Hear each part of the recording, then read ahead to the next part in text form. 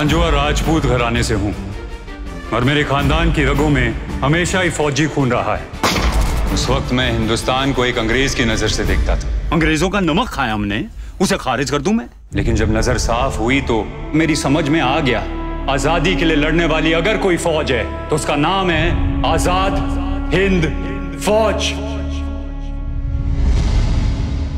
खानदान दी पग तार तार करके हुण रिश्ते गिना रहे हो। You are charged with Indian Army Act Section 41, waging war against the king. कसमें खाई थी कि अंग्रेजों के खिलाफ लड़ेंगे, चाहे खुद की जान क्यों नहीं चली जाए। अंग्रेजों के खिलाफ हम तीनों साथ लड़े हैं, मुकदमा भी साथ ही लड़ेंगे।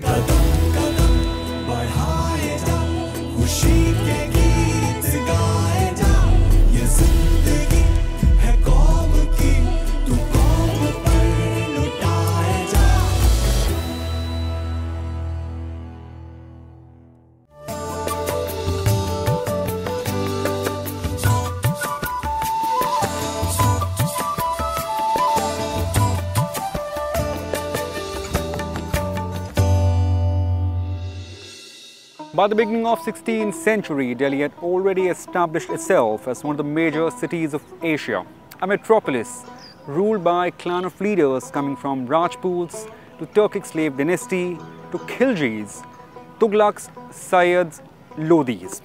It was also a major focal point of cultural exchange in this region. But amid its grandeur, another invasion was knocking at the doors of Delhi.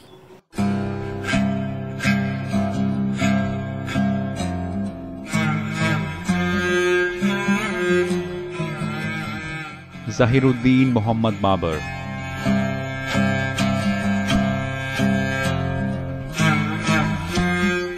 The ruler from the Ferghana Valley in Central Asia entered Indian soil through western frontiers, crossing the historic Haider Pass, riding a strong army of 12,000 men.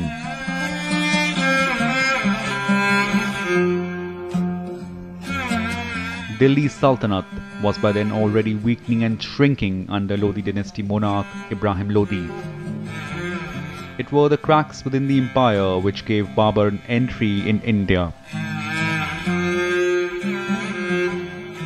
Well, there are so many theories as to why he got interested in invading India. One is that he was being pushed out of Central Asia, and therefore he was looking to carve a dominion of his own as a powerful Timurid prince, and that was the impulse which was driving him. The second is that he was invited to India by disgruntled Lodi nobles and chieftains in India who were against the Lodi regime. Eyeing the crown for himself, defected Daulat Khan Lodi wrote to Babur asking him to sack Delhi and overthrow Ibrahim Lodi. It is at the same time that Babur decided to move towards Punjab, and he claimed this territory to be his uncle's territory, Ulugh Beg Mirza's territory, and in fact he sent his emissary to Ibrahim Lodi, the Lodi Sultan of Delhi. But his emissary, Mullah Rashid, he was stopped in between by Daulat Khan Lodi, the then governor of the Palpur, Punjab. Because Daulat Khan Lodi didn't want any cordial relationship between Babur and Ibrahim Lodi, because Daulat Khan had his own designs in Punjab. By the year 1524, Babur had established himself, capturing Kabul and Samarkand. He then rode out to attack Delhi, which led to the first battle of Panipat.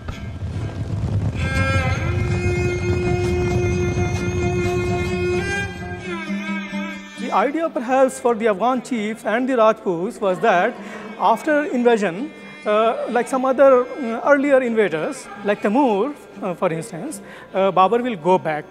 But Babur actually eventually decides to stay here and have a kingdom of his own here. It seems when Babur is writing, in his Tuzke Babri or in Baburnama, we find a reference that Babur is not happy that Rana Sanga did not join in the battle of Panipat. And Babur is saying that, that I am being invited and then Rana Sanga has not come here. And so that shows that probably Rana Sanga was somewhere connected in inviting Babur.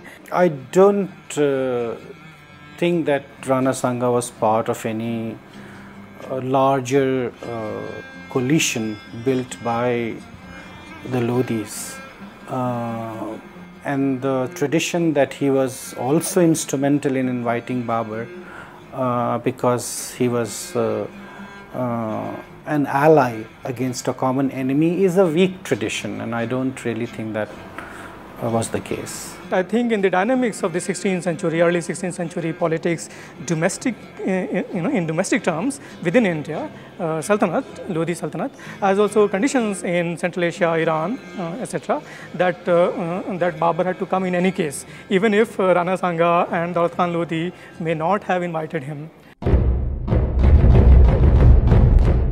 Ibrahim Lodi was killed, his army humiliated, routed and defeated.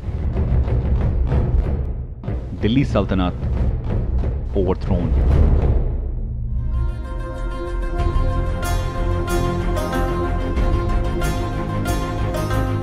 The foundation of Mughal Empire in India was laid on April 27, 1526.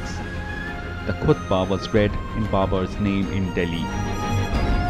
Delhi Sultanate began to decline after Timur's invasion towards the end of the 14th century. But somehow survived, and Delhi retained its central position in the 15th century when the Syeds retained it as their capital. And it was only Sikandar Lodi who moved away from Delhi and founded a new city, Agra, in 1506, and then that city became the capital of the Afghan Empire. But that apart, it's fair to say that with the defeat of Ibrahim Lodi in the Battle of Panipat, the end of the Delhi Sultanate come Afghan Empire was clearly there, and it was the beginning of a new dynastic rule in India. But Babur's journey to invade Delhi had started much before, from these lands of Central Asia. Born in a Turco-Mongol ancestry of Timur Lung and Genghis Khan, he succeeded his father Umar Sheikh Mirza, the ruler of fertile Ferghana Valley region in present-day Uzbekistan. Abu Said Mirza, his grandfather, has divided the entire legacy of Timur into 5. So one goes to his father, another goes to his uncle, that is Kabul goes to his uncle, Samarkand goes to another uncle, and then Kunduz goes to another uncle. So that way he is 5th one amongst the descendants of Amir Timur. So the Central Asia divided amongst the Timurids, and they all became very small principalities, and they all were fighting amongst themselves to get a better hold of the territories. Babur's grandfather was the grandson of a son of Timur, and Timur had conquered these parts. So there was this understanding that this large parts of upper North India, Punjab, Afghanistan, Khurasan is Timurid, and the Timurid legacy has to be reconquered. Timur in turn belonged to a Turkish tribe with some Mongolid antecedents, So going back to Mongols of the Genghis Khan hordes. But also from his mother's side, Babur's mother's side, they descended from Genghis Khan. Genghis Khan's son Chagatai. Since they dominated that territory of Chagatai Khan, they started calling themselves Chagatai Turks, and that's what Babur called himself, Chagatai Turks. But at the same time, because he is also related to Mongol, he is tracing his origin from Mongols also, and we find that Babur is following Yasai Changezi, the rules which have been laid down by Genghis Khan, the rules of government. And we find Babur and Amir Timur both governing their area or the kingdom more according to Yasai Changezi than according to Quranic traditions.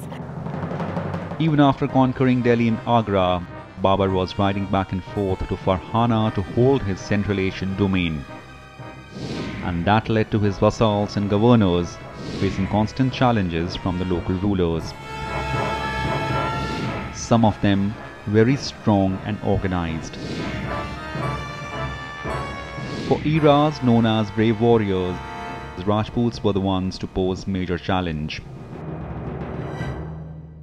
Now, once Rana Sanga realized that Babur had intentions to stay in India and perhaps even expand territories that he has won in the Battle of Panipat, he stitched a coalition of local confederates of Rajput rulers and his Lodi loyalists to force Babur out of India. Now, that led to two sides clashing in the Battle of Khanwa. The battle was fought near Fatehpur Sikri on March 16, 1527. Result: a decisive victory for Babur's Mughal army over what was believed to be 2 lakh strong army commanded by Rana Sanga and his coalition. Mughal army was very different from the Lodi army or the Rajput army of Khanwa or Mewar, also of Chanderi, because Mughal first speed was their main thing. Second is gunpowder. Third is Tolugma, that is their commandos.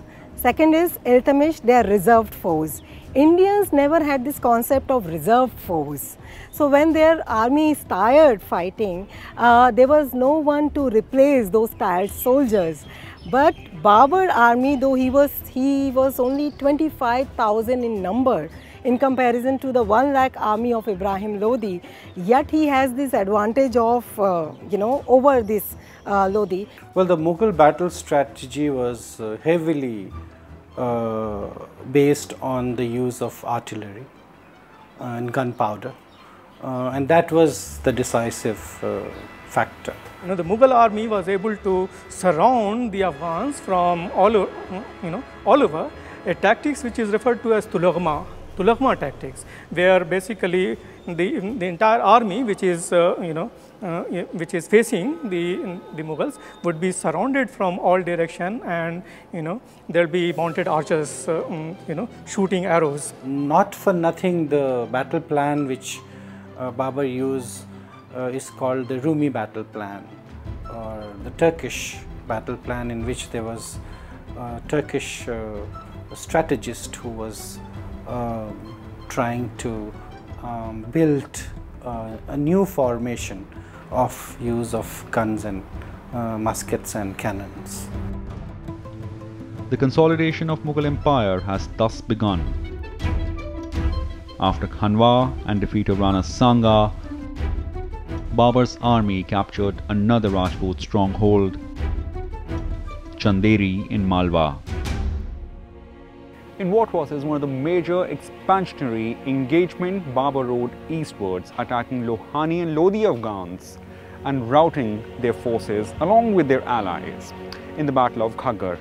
Now, that event made Babur an undisputed conqueror of the vast areas extending past Bengal in the east, Gwalior in the south, and Khyber in the west. For the expansion in central India and Rajasthan, and opening of further possibilities of expansion, Khanwa was an important battle and Ghaggar was yet another important battle. But I would still regard Panipat as the most decisive battle insofar as the history of establishment of the Mughal rule in India is concerned. The confederacy of Afghan rulers with their center in Bihar was led by Sultan Jalaluddin Khan Lohani and Sultan Mahmud Lodi. The prowess of Babur's raiders could be assessed from the fact that Sultan of Bengal Nusrat Shah accepted peace proposals hastily and owed allegiance to the Mughals. He didn't try to subdue them, he in fact bargained with them and he gave them the territories to rule. He didn't interfere in their administrative matters. He just told them that you acknowledge me as your emperor and you keep on governing your territories. Be it the Afghani ruler of Kalpi, of Gwalior, of Bihar and of Bengal, he is letting them govern their areas, but at the same time he wanted himself to be acknowledged as emperor. But for Babur, the challenges to have a firm footing in India were only growing. It would take two of his successors to counter before the established Mughal Empire. In North India, Afghans were the formidable force. They might have been defeated by, defeated in the Battle of Panipat, but that was the force led by Ibrahim Lodi. A large section of the Afghans were still actually unconquered, by the Mughals. They were also pushed towards the eastern region, and therefore it was inevitable for Babur to actually march towards eastern India, Bihar, all the way to Bengal, for him to be able to establish an empire here, which we know that he was actually not able to establish on a firm footing. The difficulty of not being able to crush entirely the opposition to the newly founded Mughal rule by the Afghans on the one hand, Rajputs on the other, and other principalities, that all along both Babur and subsequently Humayun, and together also, they were engaged in those political campaigns, wars and battles which were taking place, which actually continues for the next 30 years period, 1526 to 1556 period, that we know that eventually after the second battle of Panipat, that the Mughals are able to establish themselves here on a firm footing. The center of power has now moved to Agra. Though Agra was chosen as the capital of Sultanate in Lodi era, it was under the Mughals the city touched its prime. After Babur, 4 of his descendants, Humayun, Akbar, Jahangir and Shah Jahan, ruled from the mighty Agra fort. Sikandar Lodi, I would say, was the first one to shift or to move towards Agra. In fact, he is the one who has founded Agra. Agra, if you see strategically, it commands the trade route to Rajasthan, trade route to Deccan, and trade route to west side. So Gujarat, Malwa, and also towards the extreme northern side. Remember, this is the time in the 1415, early 16th century, which is the time of the emergence of the Rajputs. Rajput, chieftaincies are emerging in a big way in this period, and controlling the Rajputs would be perhaps easier, and controlling that region, both Rajputana and Malwa, from their base in Agra would be perhaps easier. Agra would also be safer, in terms of the capital city. Just to keep an eye on the Rajput movement, because Rajputs were his very strong enemies, and they were the only counterparts as far as the valor and bravery is concerned.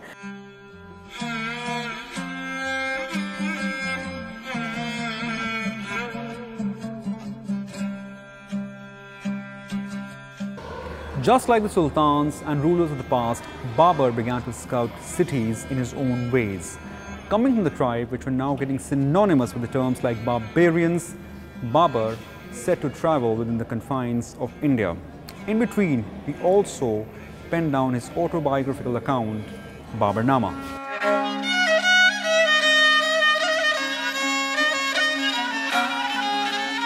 Written in Chagtai Persian, the 40-page account is a compilation of magnificent impressions he gathered of India. The Indian method of counting, the great craftsmen, and clothing, to its flora and fauna. So it can be divided into 2 parts. The first part is about his life in Ferghana and Kabul and Ghazni, and the second part is about India, people of India, culture of India. And since he was from outside India, he documented many things which otherwise would have appeared very normal and not worthy of mention by any Indian historian. So that makes Baburnama some kind of a unique text for modern historians also. From the simple houses to great palaces of Rajput kings, Baburnama compiles his admiration in great details. In particular, he had greatly admired the palace completed by Raja Man Singh Tomar of Gwalior. His fondness for horticulture, his fondness of music, his fondness for singing, it's very well evident in Baburnama. In fact, Babur is credited to have brought this Chahar Bagh pattern or the square garden pattern into India, and he's introducing that, for example, Aram Bagh in Agra, in Dholpur, Bagh-e-Nilofer, he has laid down. So the systematic gardens were laid down for the first time in India by Babur. As a horticulturist, he's improved the quality of grapes and melons in India because he was very fond of wine. Even the social system of India, its caste system, finds a mention in Baburnama. Another of his great emphasis was on natural beauty of India. Her forests, animals, birds, 5 types of parrots, about the fruit banana, the flocking geese, and even leaves of apple trees. This is a trait which is subsequently to be found very, very clearly, in amazing details, once again under Jahangir, who early in the 17th century, when he writes his autobiographical narrative, Tuske Jahangiri, he is also once again writing about flora, fauna, etc. in the same manner in which he would be, Babur would be, great-grandfather would be writing early in the 16th century. So these were very accomplished people. I mean, these were not some barbarians coming and looting and massacring and creating difficulties. They had a broad-based framework, political framework. They had ideals to implement them, create an empire, and govern. Mentioned also a great poet in his memoir. He introduced the concept of garden palaces in India. Gardens at the Mughal installations in Agra, Sikri and Dholpur are said to have been laid during his times. But the story ended abruptly as Babur died within just 4 years of his rule in December 1530, aging just 47. It's noted that in India, most of his time was spent fighting and travelling back and forth Ferghana. Now that leaves his place in the history more of a conqueror or a fighter and less of an empire builder. A feat which his successor and grandson Akbar and his grandson Shah Jahan went on to accomplish. In an account of his death, it's said he gave away his life for his son and successor, Humayun. Wise men of his court suggested that Prince Humayun, who was very ill, might be saved if Babur gave away his most precious possession. When Babur was very much troubled because of the illness of Humayun, Babur was asked by, he got a dream, and then it was asked that if he gets well, what can you pay for his well-being? So Babur said that I'll give my favorite jewels and everything. He said, no, jewels and all, it doesn't matter. So what else can you give? He said, I can give my life. So that's a very famous anecdote. The baton of Mughal Empire was thus passed on to his son, Humayun. Babur's advice to Humayun and the whole, empire that was eventually created, the character of the empire that was created is very, very important. And it is about tolerance, ensuring that there will be tolerance in terms of religious differences, etc. It is also about justice, that, law will be equal for everyone. Within Islam also they were very, very eclectic, and that eclecticism is to be seen in the discussions often happening with regard to whether and to what extent from time to time the Mughals were able to negotiate with the Safavid Persia, which was aggressively pushing for a certain kind of Shia Islam. Babur was buried at first in his gardens on the banks of river Yamuna at Agra. But his body was moved to Kabul after 9 years, for he had left a wish that his final resting place should be in his favorite garden in Kabul.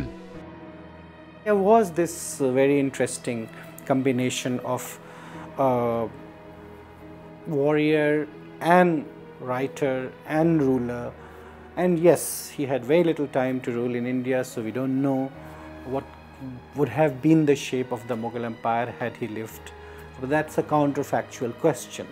But the legacy which he left for Humayun was to a very large extent something on which Humayun built the second round of expansion of the Mughal Empire.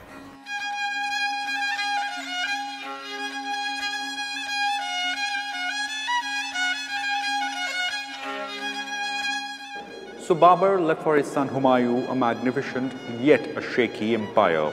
At the time of his death, Mughal presence was still considered a military occupation sustained largely on Babur's own reputation. Now in the years to come, as Humayun began to consolidate the Mughal Empire, challenges only grew for him, testing him as a ruler and as a person. Now that's something we'll find out in the next episode of Talking History.